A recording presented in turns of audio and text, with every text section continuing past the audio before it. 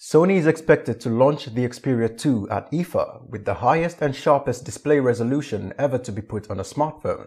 I am Keno and this is Encore Tech. Be sure to subscribe and hit the bell icon so you don't miss any future videos.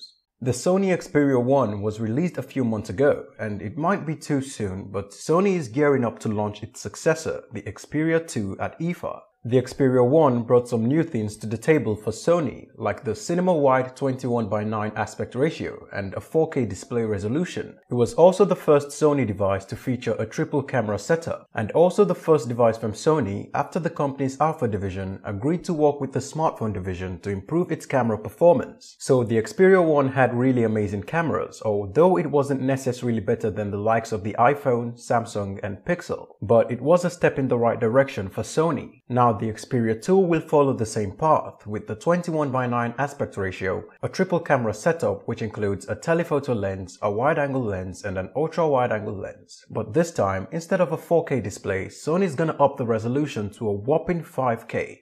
But why? Why would you do that? Why would you do any of that? So the Xperia 2 is gonna have about 70% more pixels than the Xperia 1 and almost twice that of the Galaxy Note 10 Plus. It's gonna be the sharpest display ever on a smartphone with a pixel density of 899.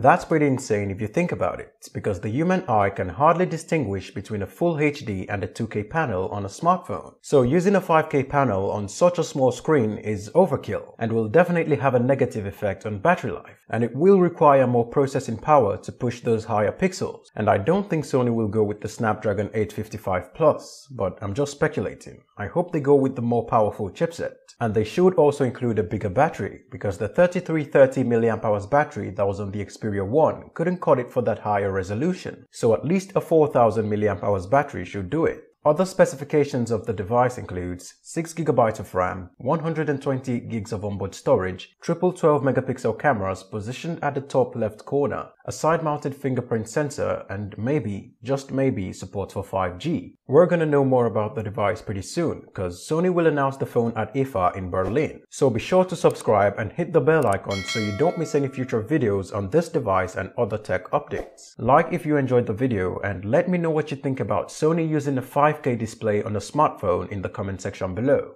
Thanks for watching guys, see you in the next one.